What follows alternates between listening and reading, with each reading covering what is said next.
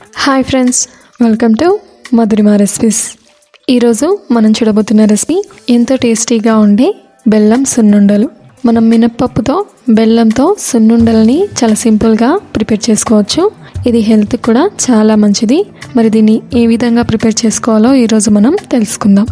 ముందుగా స్టవ్ వెలిగించి ఒక ప్యాన్ పెట్టుకుని ఈ ప్యాన్లోకి 1 కప్పు పొట్టు మినపగుళ్ళని తీసుకోండి.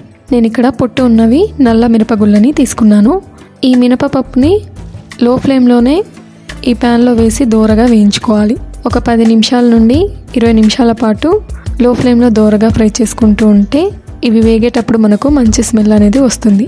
ఇలా మంచి స్మెల్ వచ్చేంత వరకు బాగా ఫ్రై చేసుకోవాలి. మీరు ఈ మినపగుళ్ళ ప్లేస్లో తెల్లవి కూడా తీసుకోవచ్చు. ఇలా పొట్టున్నవి తీసుకుంటే హెల్త్కి కూడా చాలా మంచిది కాబట్టి ఇలా పొట్టు ఉన్నవి తీసుకుంటే హెల్త్ పరంగా చాలా మంచిది. ఇవి ఈ విధంగా బాగా ఫ్రై అయిన తర్వాత స్టవ్ ఆఫ్ చేసుకొని వీటిని వేరొక ప్లేట్లోకి తీసుకోండి. ఇప్పుడు వీటిని పూర్తిగా చల్లారనివ్వండి. ఒక హాఫ్ అన్ అవర్ పాటు పక్కకు పెట్టుకుంటే ఇవి పూర్తిగా చల్లారిపోతాయి. ఇవి ఈ విధంగా చల్లారిపోయిన తర్వాత వీటిని ఒక మిక్సీ జార్లోకి వేసుకొని గ్రైండ్ చేసుకోవాలి.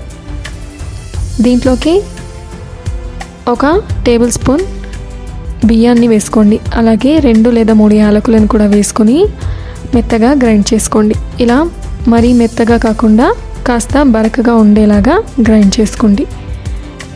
ఈ విధంగా పిండి అనేది మనకు రెడీ అయిపోతుంది. ఇలా బరకగా ఉండేలాగా చూసుకొని ఒక బౌల్లోకి వేసుకొని పెట్టుకోండి. దీంట్లో నుండి కొంచెం మిక్సీ జార్లోనే ఉంచుకొని దీనికి 1 కప్పు బెల్లం తురుముని యాడ్ చేసుకోండి. ఇక్కడ మనం 1 కప్పు మినపగుళ్ళను తీసుకున్నాం కాబట్టి 1 కప్పు బెల్లం అయితే స్వీట్నెస్ అనేది సరిగ్గా సరిపోతుంది. ఇలా బెల్లాన్ని కూడా వేసి ఈ పిండితో పాటు మరొకసారి బాగా గ్రైండ్ చేసుకుంటే ఈ విధంగా మనకు రెడీ అవుతుంది.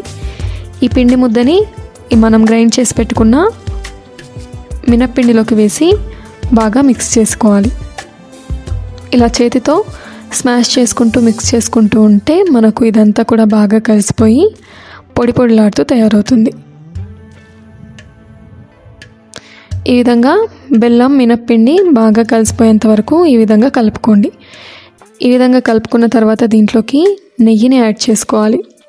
దీనికోసం స్టవ్ వెలిగించి ఒక ప్యాన్ పెట్టుకొని 1/4 కప్పు నెయ్యిని వేసి వేడి చేసుకోండి. ఈ నెయ్యిని బాగా వేడి చేసుకోవాలి. నెయ్యి బాగా వేడెక్కిన తర్వాత స్టవ్ ఆఫ్ చేసుకొని మనము కలిపి పెట్టుకున్న మినప్పిండిలోకి వేసుకోండి. ఇలా వేసుకున్న తర్వాత వెంటనే 1 స్పూన్తో బాగా మిక్స్ అయ్యేలాగా మిక్స్ చేసుకోండి. నెయ్యి వేడిగా ఉన్నప్పుడే మనము లడ్డూలని చుట్టుకోవాలి కాబట్టి చేతితో కలిపితే కాలుతుంది. ఇలా 1 స్పూన్తో అంతా కూడా బాగా కలిసేలాగా మిక్స్ చేసుకోండి. ఎక్కడ కూడా మనకు పొడి పిండి అనేది తగలకుండా పిండి అంతా కూడా నెయ్యితో బాగా తడిసిపోయేలాగా కలుపుకోవాలి. ఈ విధంగా బాగా మిక్స్ చేసుకున్న తర్వాత ఇప్పుడు పిండి మొత్తాన్ని కూడా ఇలా కొద్దిగా చేతుల్లోకి తీసుకుంటూ లడ్డూలాగా చుట్టుకోండి. ఇలా చేతిలోకి తీసుకొని గట్టిగా ప్రెస్ చేసుకుంటూ ఉంటే మనకు లడ్డు అనేది రెడీ అయిపోతుంది.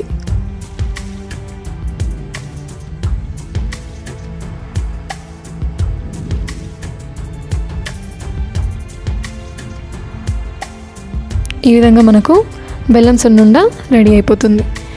ఈ విధంగానే అన్నింటినీ ప్రిపేర్ చేసుకోవాలి. ఇలా ప్రిపేర్ చేసుకున్న వాటిని వేరొక ప్లేట్లోకి తీసుకొని పెట్టుకోండి. కొద్దిగా పిండిని చేతితో ఈ విధంగా పిండి ముద్దలాగా తీసుకుంటూ గట్టిగా ప్రెస్ చేసుకుంటూ లడ్డూలను చుట్టుకుంటే మనకు సున్నుండలు రెడీ అయిపోతాయి. మనము ఈ ప్రాసెస్ని స్పీడ్గా చేసుకోవాలి, లేదంటే పిండి అనేది చల్లారిపోతుంది. ఈ లడ్డూలు మనకు వేడిగా ఉన్నప్పుడే త్వరగా వస్తాయి, లేదంటే ఆ తర్వాత లడ్డూలు కట్టుకోవడం కష్టమవుతుంది. ఈ విధంగా అన్నింటిని కూడా ప్రిపేర్ చేసుకొని పెట్టుకోండి.